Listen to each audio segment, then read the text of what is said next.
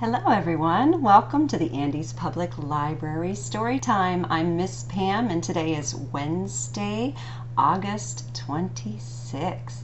So many of you are getting ready to go back to school on whatever level that is. Some of you are going to be doing school from home again. Some of you are going to be going to school part-time. And every school is a little bit different and there's going to be a whole lot of new rules going on. And so a couple of today's books are about children having to deal with rules. And one of them is about a boy who absolutely loves the library. And I just want to say, no matter what type of school you're going to be going to this fall, just remember that your local librarians are here to help you and help your parents in any way that we can. So if anything, to help you get really good books to read at home. But thank you for joining us today. So our first book is going to be Albidaro and the Mischievous Dream by Julius Lester and Jerry Pinkney. So let's see what this book is about. Look at that. Uh-oh. Does this look familiar? One day children got tired of having to do what their parents told them. Time to get up, parents said when children were sound asleep. Time to go to bed, parents said when children were wide awake. Don't eat so much, parents said when children were eating something they liked. Eat some more, parents said when it was something children didn't like. Parents did not make sense and children were tired of it. But what could they do?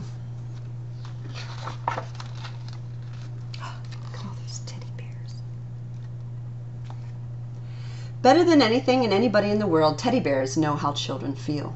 So one night when the children were sleeping, a sleep as sweet as flower juice, their teddy bears gave children a dream as happy as a butterfly's heart. The children started laughing in their sleep as the dream told them what to do when they woke up the next morning. But then something strange happened. Even the teddy bears were surprised, and everybody knows how hard it is to surprise a teddy bear. The dream said, "I'm so wonderful, I think I'll also give myself to the children who don't have teddy bears. Yes, I'll give myself to all the children in all the world." What's going on there? "Oh no, don't do that," the teddy bears said to the dream in voices as small as bees' eyes. But it was too late.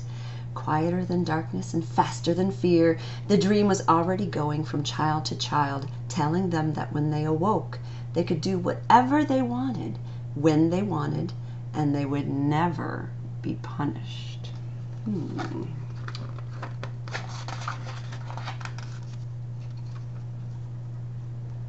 Now high in the mountains of Africa lived Albidaro, the guardian of children.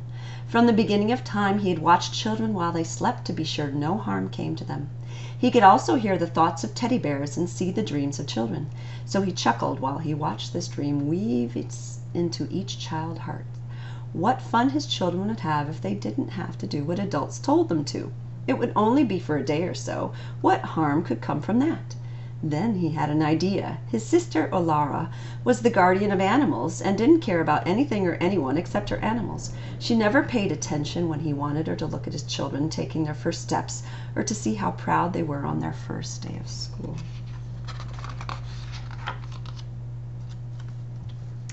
Suppose he told the dream to weave itself around the hearts of all the animals. Just as Albidaro can hear the thoughts of teddy bears, they hear his. And they shouted, "Oh no, don't do that." But Albidaro had already spread his cloak and flown quickly over the earth, chasing the dream as it went from child to child with the speed of happiness. He caught it only as it was leaving the sleep of the last child, a little girl in a remote valley in Tibet. "Well done, friend dream," Albidaro addressed it. "Now go and speak to the heart of every animal, horned and beaked, clawed and pawed, big and small, tame and wild." The dream was excited to be of service to Albidaro, and off it went. Uh-oh.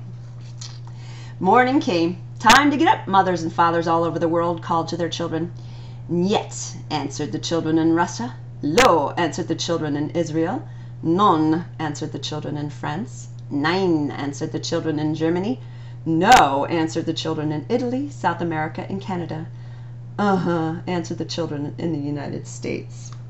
In every country, on every continent, in every language that slipped off the tongue, the children would not get out of bed.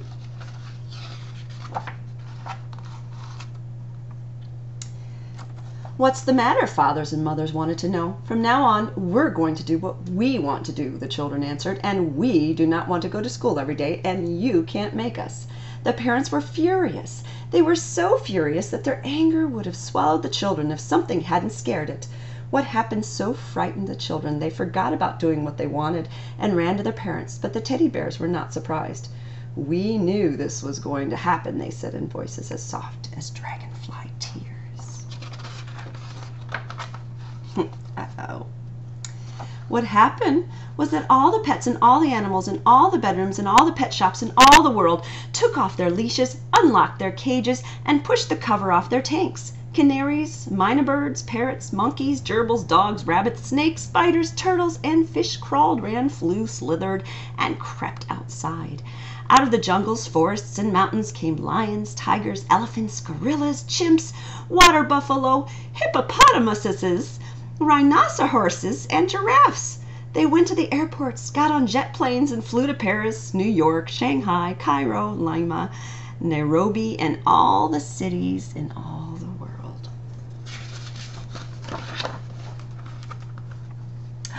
What's going on now? The elephant is out of its element, a mother in Stockholm said as one of the one lying in her son's bed. There's a tiger drinking cider with my daughter, said a father in Fargo. That llama is wearing my pajamas, exclaimed a father in Tokyo. That bear has a comb in his hair, shouted a grandmother in Manila. Snakes were curled on couches watching videos and eating popcorn, while dogs played baseball, buzzards rode bicycles, buffaloes jumped rope, penguins surfed the internet, and the whales played soccer. But the animals had the most fun dressing up in the parents' best clothes and going out to fancy restaurants. This book is getting sillier by the minute. Back on a mountaintop in Africa, a woman as beautifully black as a panther on a night when there was no moon watched her animals and could not understand why they were acting like people. Why would they suddenly want to be so silly? Albidaro, Alara called to her brother. What is going on? Help me, please. My goodness, Albidaro exclaimed, pretending to be surprised. Your animals look so foolish. Did you do something to them? Don't be ridiculous, Alara shot back, and you'd better wipe that smirk off your face. It doesn't seem to me that your children are very happy. She was right. The children did not like having to share their homes with the animals.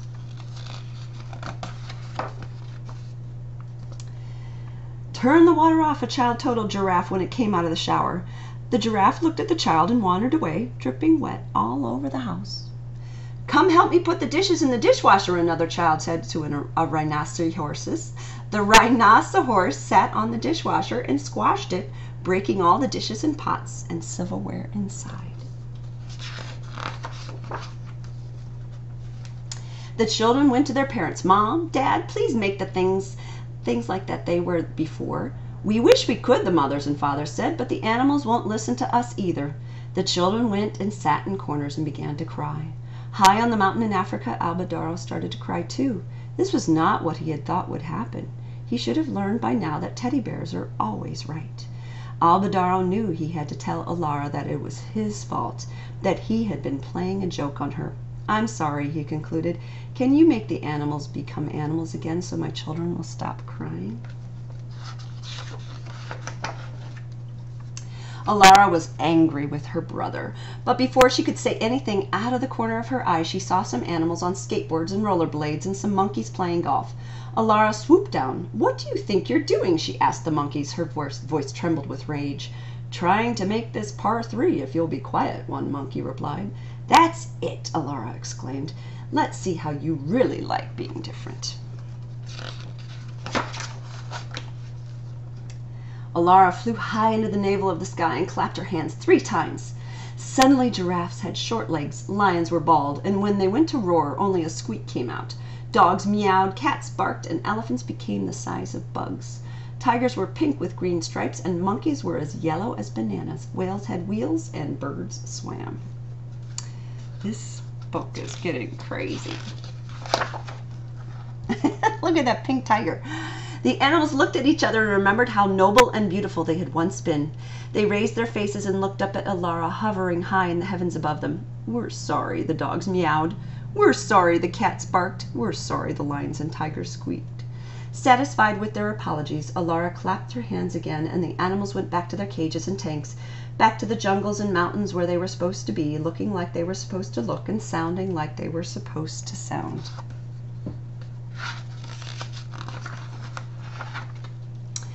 Then Albidaro put all the people into a deep sleep. When they awoke the next morning, no one remembered what had happened.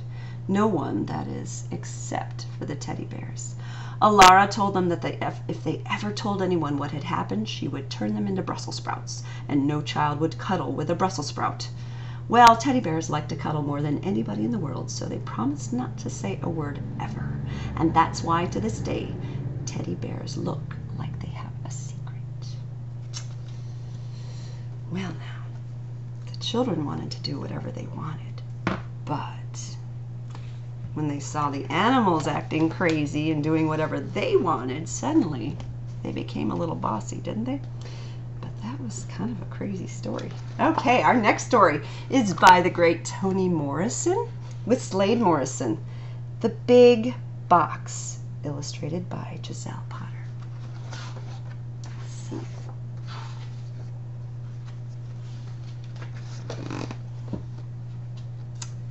Patty and Mickey and Liza Sue live in a big brown box. It has carpets and curtains and beanbag chairs, and the door has 3 big locks. Oh, it's pretty inside, and the windows are wide with shutters to keep out the day. They have swings and slides and custom-made beds, and the doors open only one way.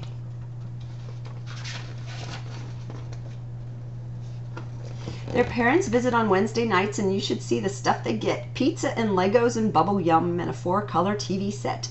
On Christmas Day, they got a picture of the sky and a butterfly under a glass. An aquarium thing with a plastic fish made so it would last. Oh, the seagulls scream and rabbits hop and beavers chew trees when they need 'em. But Patty and Mickey and Liza Sue, those kids can't handle their freedom. Now, Patty used to live with a 2-way door in a little white house quite near us. But she had too much fun in school all day and made the grown-ups nervous. She talked in the library and sang in class, went 4 times to the toilet. She ran through the halls and wouldn't play with dolls, and when we pledged to the flag, she'd spoil it. So the teachers who loved her had a meeting one day to try to find a cure. They thought and talked and thought some more, till finally they were sure. "Oh, Patty," they said, "you're an awfully sweet girl with a lot of potential inside you. But you have to know how far to go so the grown-up world can abide you. Now the rules are listed on the walls, so there's no need to repeat them. We all agree, your parents and we, that you just can't handle your freedom." Even sparrows scream. Patty sat still, and to avoid their eyes, she lowered her little girl head. But she heard their words, and she felt their eyes, and this is what she said. "I fold my socks, and I eat my beets, and on Saturday mornings I change my sheets. I lace my shoes and wash my neck, and under my nails there's not a speck. Even sparrows scream, and rabbits hop, and beavers chew trees when they need 'em. I don't mean to be rude, I want to be nice, but I'd like to hang on to my freedom.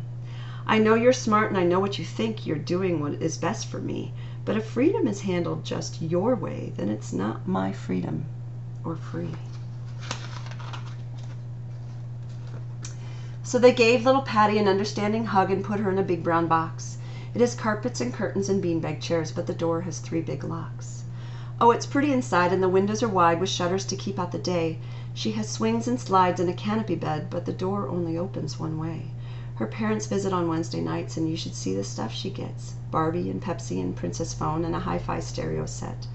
On Easter she got a brand new jeans with Nikes and a Spice Girls shirt, marzipan eggs and jelly beans, and a jar of genuine dirt.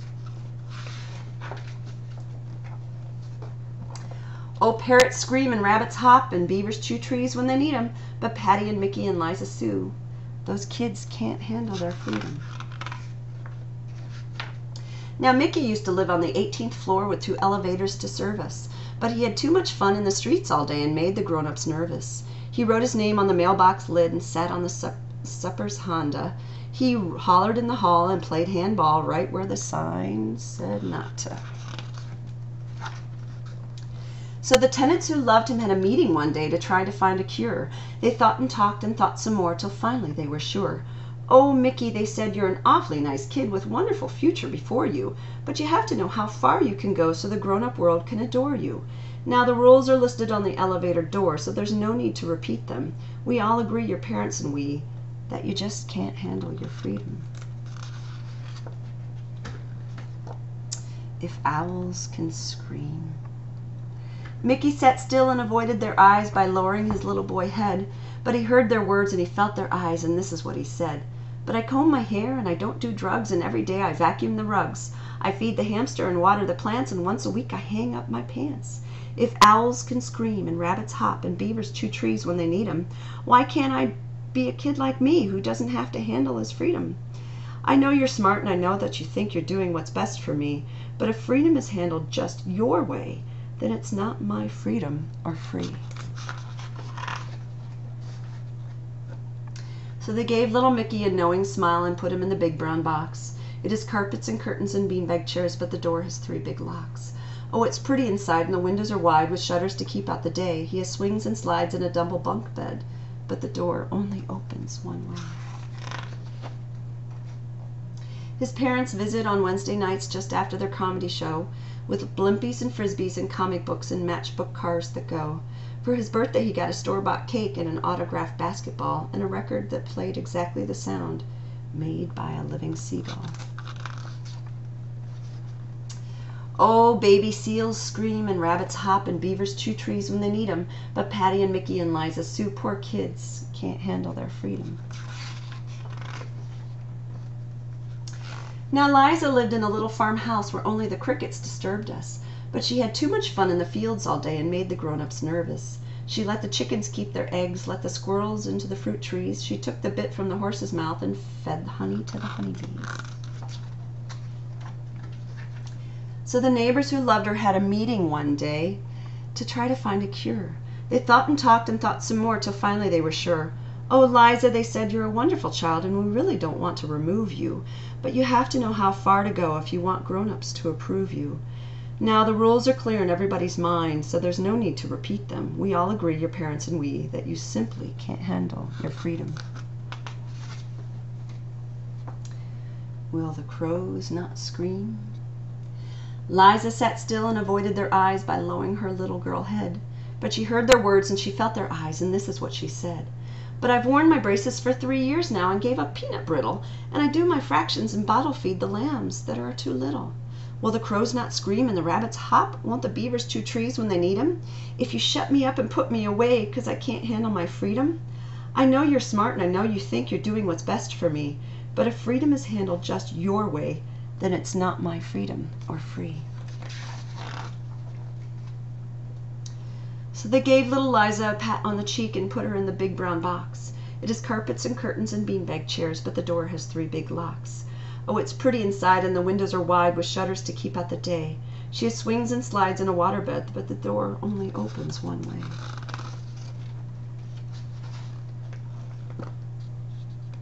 Her parents visit on Wednesday nights right after their bingo game. They bring popcorn and Cheetos and pick-up sticks and dolls that are already named. For Thanksgiving she has her own stuffed duck prepared by a restaurant cook and a movie camera all set up with a film of a fresh running brook. Oh, the porpoises scream and the rabbits hop and the beavers chew trees when they need 'em, but Patty and Mickey and Liza Sue, who says they can't handle their freedom?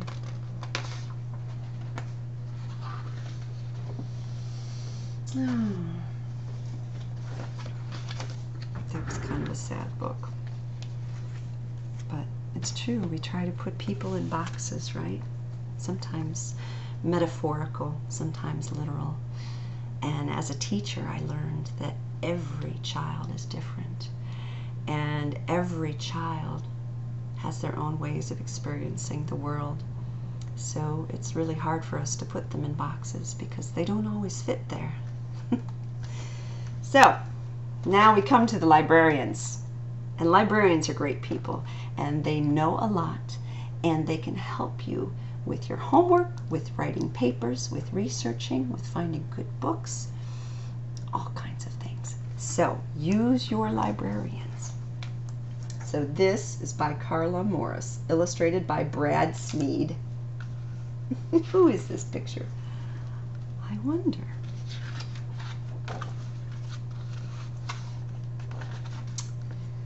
Okay, here we go. There we go, so you can see all of it. Melvin lived in the Livingston Public Library. Well, he didn't really live there. He just spent lots and lots of time there. He wanted to know a lot about everything. He was curious, and the library is a wonderful place to be if a person is curious. Everything had its place in the library, and Melvin liked it that way. His favorite books were always in their places, lined up on the shelves like soldiers, and his favorite people were always in their places behind the reference desk.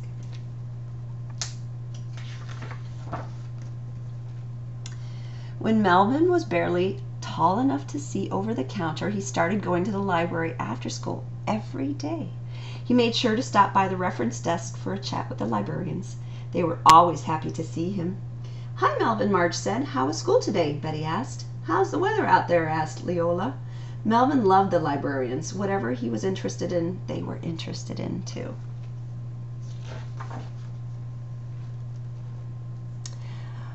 "Where can I find some information about snakes?" he asked one afternoon. "Well," said Marge, "how would you like to go to raise a snake all by yourself? Here's a great book, Raising Snakes in Your Bathtub, from cute baby racers to big ugly cobras." Betty chimed in, "Here, dear, an arts and crafts book, making snakeskin purses, shoes, and other matching accessories." "Hey, snake poems and blessings," added Leola, as she found 42 snake websites with just 3 keystrokes. That's how librarians are. They just can't help it. And that's why Melvin loved them. In the first grade, Melvin and his class went on a field trip to a real field. That afternoon he ran to the library to show his friends his treasure, a big mason jar filled with all kinds of bugs. "Look what I have," he called as he burst through the library doors. "Can you help me identify them?" "Melvin, don't run in the library." Melvin tripped, and the jar sailed across the room. All 87 specimens of caterpillars, cooties, and creepy crawlies were loose in the Livingston Public Library.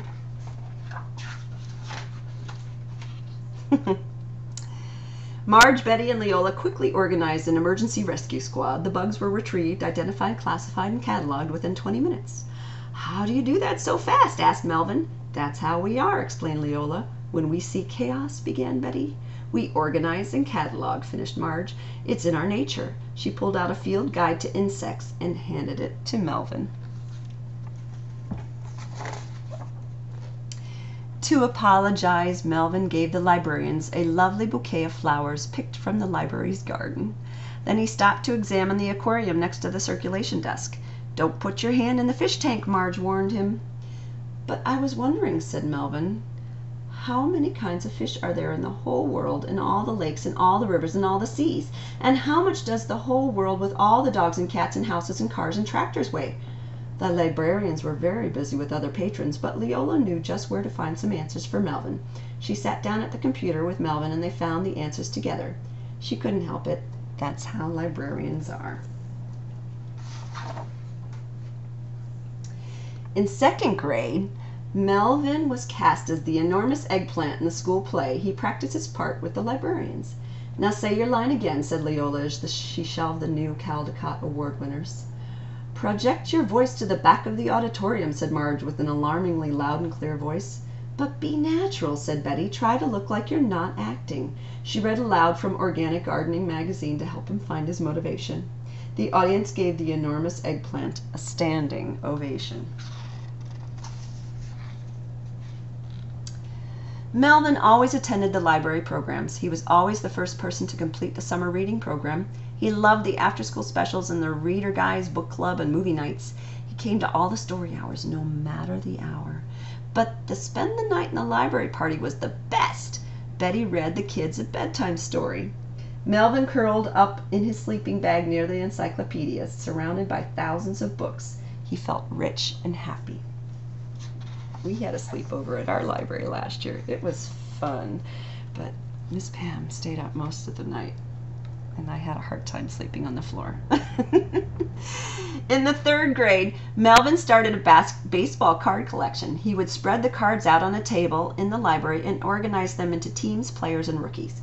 Betty showed him how to store them in an acid-free, archival-approved boxes, and Leola found him a price guide on the internet. They couldn't help it. That's how librarians are. In 4th grade, Melvin entered the complete and unabridged A to Z spelling bee. Marge suggested he read the 100th edition of Words to Know every day after school. Not surprisingly, he won 1st place. Polycotylidon, P-O-L-Y-C-O-T. In 5th grade, Melvin won both the gold and silver trophies in the Know Every Town, City, State, and Country in the Solar System Geography Contest. Marge, Betty, and Leola were so proud of him. They couldn't help it. That's how librarians are.